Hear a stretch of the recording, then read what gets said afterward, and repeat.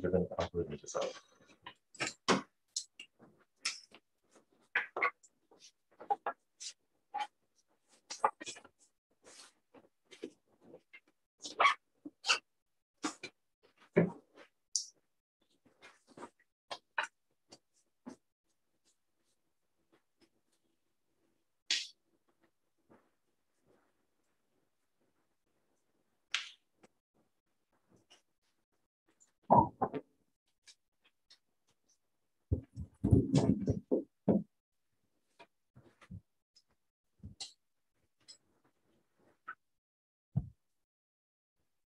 Okay, great. Okay, so yeah, the title of this talk is Theoretical Foundations for Data-Driven Algorithm Design. And my goal in this talk is to give you a high-level motivation of this area and also tell you about the kinds of questions that we ask in this area and the key challenges. So an important property of those algorithms that are typically used in practice is broad applicability, the ability to solve problems across diverse domains. And I think this is perhaps best illustrated by integer programming solvers, which are, of course, one of the most popular tools for solving combinatorial and oftentimes non-convex problems. And they just have a staggering array of applications, including routing, manufacturing, scheduling, planning, finance, and many other areas. However, these very broadly applicable algorithms can oftentimes have unsatisfactory default out-of-the-box performance. So for example, they can have slow runtimes, return poor quality solutions, among other downfalls. And one of the key challenges is that these very broadly applicable algorithms often come with a ton of tunable parameters. So this is certainly true, for example, of integer programming solvers like Cplex and Gurobi. Cplex, for example, comes with a 170-page manual describing 172 different tunable parameters.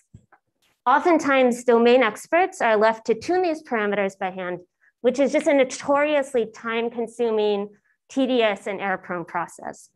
But with a deft configuration of these parameters, these algorithms can be used to solve very computationally challenging problems. So this raises the question, what's the best configuration of these parameters for my particular application domain at hand? Whatever configuration is best for solving the routing problems that a shipping company has to solve day after day is probably not particularly well suited for solving the scheduling problems that an airline has to solve. Another great example of a computational problem with many different applications is clustering. And there are many different clustering algorithms you could use. So here, for example, are 5 different clustering algorithms, which I've used to cluster these 3 small clustering instances. And you can see that some of these algorithms work really well on some of the instances and not so well on the others. So this raises the question, how should I select the best algorithm for my particular application domain? Well, in practice, we often have data about the application domain in which we'll be using these algorithms. Data we could potentially harness for the process of algorithm selection. So given a bunch of different algorithms, which algorithm should I use? Algorithm configuration. So given an algorithm with a ton of tunable parameters, how should I tune that algorithm's parameters? And even more broadly in the context of algorithm design. So for example, a shipping company will have access to all of the routing problems it had to solve day after day. A biolab will have access to all of the clustering problems it has to solve week after week. And an airline will have access to all of the scheduling problems it had to solve over the course of a year. So the use of data together with machine learning in the context of algorithm design has been studied pretty extensively over the past 2 decades or so, and has led to breakthroughs in fields such as constraint satisfaction programming, integer and linear programming, designing algorithms for economic contexts or mechanism design, and computational biology, among many other areas. And here are just a few of the very early papers to think about using machine learning in these algorithm design contexts. However, almost all of this research over the past 2 decades has been purely applied. There's surprisingly little known about this topic from a theoretical perspective. But this started to change about 5 years ago, and there's really been a surge of interest in using machine learning and data in the context of algorithm design from a theoretical perspective. And in the last half of this talk, I'll tell you a little bit about theoretical progress on data-driven algorithm configuration. So how should I tune my algorithm's parameters for my particular application domain? Okay, so what would this look like? How might we hope to use machine learning in the context of algorithm configuration? So first we would fix some parameterized algorithm, let's say Cplex for integer programming. And we would receive a training set of typical problem instances from my specific application domain at hand. And a bit more formally, we assume that this training set of typical problem instances is sampled from some unknown application-specific distribution. So for example, this could be a distribution over the scheduling problem an airline has to solve day after day. My training set is the set of all scheduling problems this airline had to solve over the course of a year. We run some optimizations and we return a parameter setting which has good average empirical performance over my training set. And by performance, I mean, for example, good runtime, solution quality, memory usage, and so on. Okay, so this high-level procedure raises a few key questions. First, how should I find a parameter setting which has provably good performance over my training set?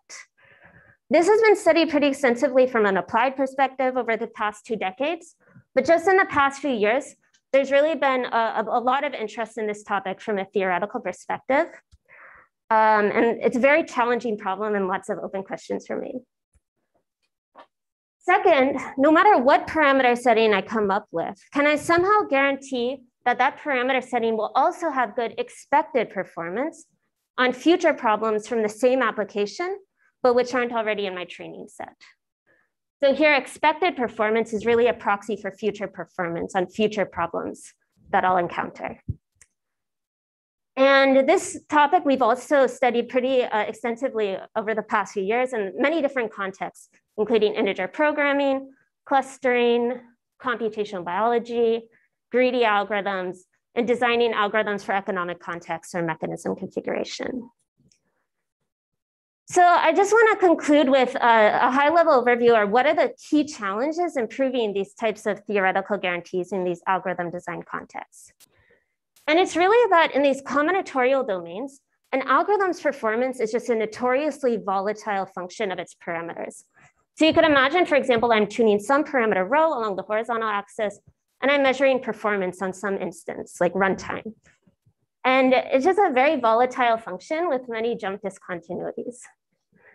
And intuitively, this is because in these combinatorial domains, if you just tweak an algorithm's parameters by a little bit, you can cause a cascade of changes in the algorithm's behavior, which causes these jumps in the algorithm's performance. So overall, the algorithm's performance is just a very complex function of its parameters. And this is unlike functions that we really understand well from a theoretical perspective in machine learning, where there's typically a fairly straightforward connection between a function's parameters and its value on any given input. Since we don't have this predictable structure in the context of algorithm configuration, we have to understand what structure is there, which will allow us to provide provable guarantees.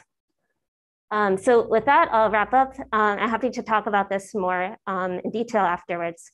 Take any questions. Thank you.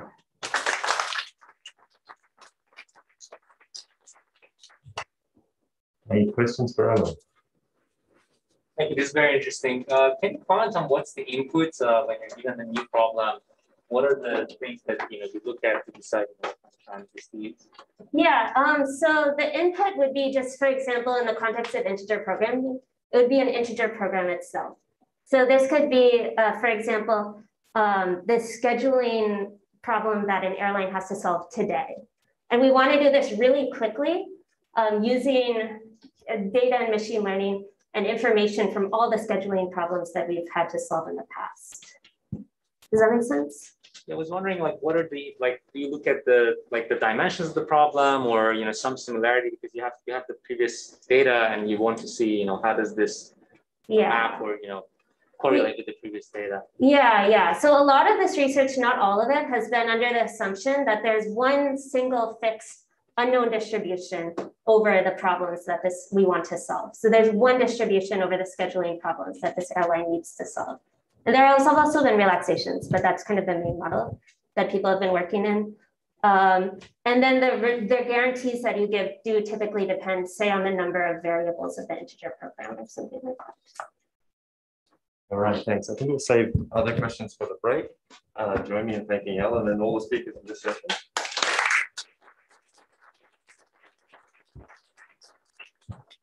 And we'll start again at 11:30, so it's not sure.